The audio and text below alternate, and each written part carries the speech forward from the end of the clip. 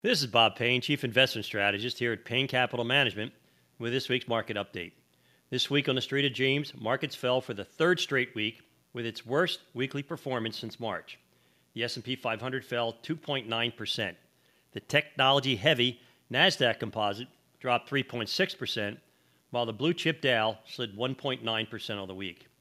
Bond yields rose after hawkish comments from the Federal Reserve, who forecasted one more rate hike for 2023.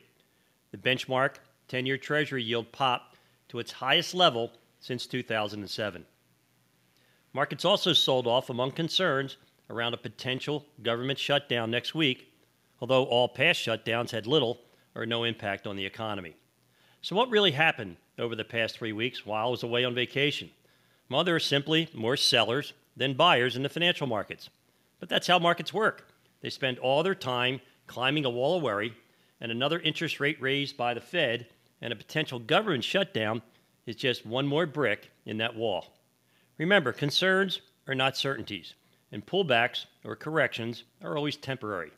It's surprising, actually, that investors sell simply because the price of their security goes down or because a Federal Reserve official utters a negative comment. The financial markets represent real companies, and real companies are slaves to earnings, and their values depend on profits. And earnings are growing, and more importantly, forward earnings estimates have just risen to a record high for 2023. More importantly, the forward earnings estimates for 2024 and 2025 are actually substantially higher. Now, the market action this week reminded me of the real estate market pre-COVID. When nothing was moving and prices were stagnant.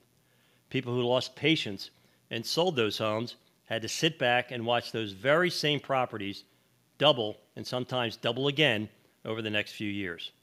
The Dow's trading at 34,000, and based on 2025 earnings estimates, with the market trading at the very same valuation as it is today, the Dow could very well be at 43,000.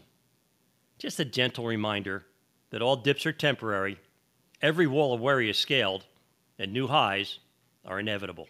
Hey, my son Ryan and I, we have 75 years combined industry experience in building low-cost, tax-efficient, goal-based portfolios. For your free evaluation of your portfolio, all you need to do is text or call 844-752-6692. That's 844-752-6692. Or just simply call 844-PLAN-NYC. That's 844-PLAN-NYC. Hey, this is Bob Payne. I'm the Chief Investment Strategist back at Payne Capital Management.